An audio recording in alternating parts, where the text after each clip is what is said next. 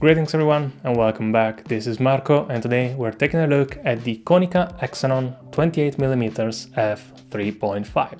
The lens is made out of metal, it weighs 150 grams, it is 36 to 40 millimeters long and it has an external diameter of 63 millimeters with a 55 millimeters front thread. The Aries has 6 blades, the aperture is clicked and it goes from 3.5 to 22 plus auto exposure. The silver button on the side unlocks the auto exposure. The focusing ring is rubberized, it turns 150 degrees and minimum focusing distance is 30 centimeters. Flange distance for the Konica AR mount is 40.5 millimeters. Both the focusing ring and the aperture are just a bit tight.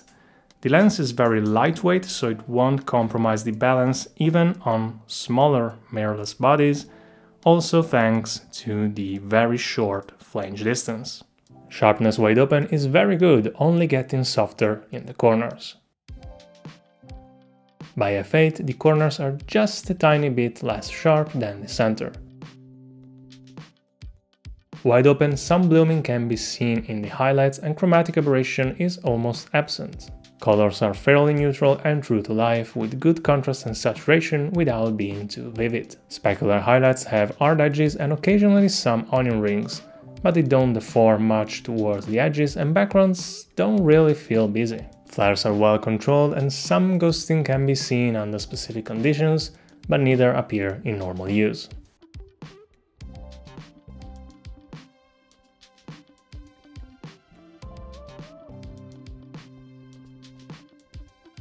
And now, as always, let me show you some samples.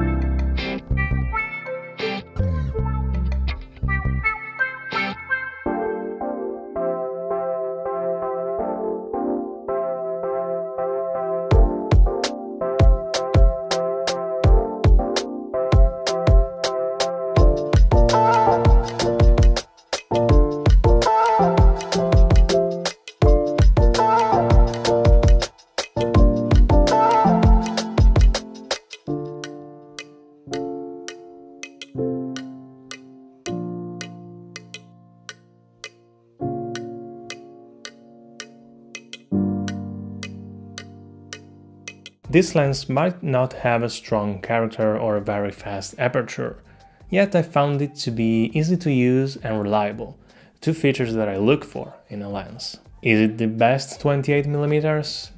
No, but it does match with the rest of the Konica Hexanon lenses, contributing to a consistent look throughout the range.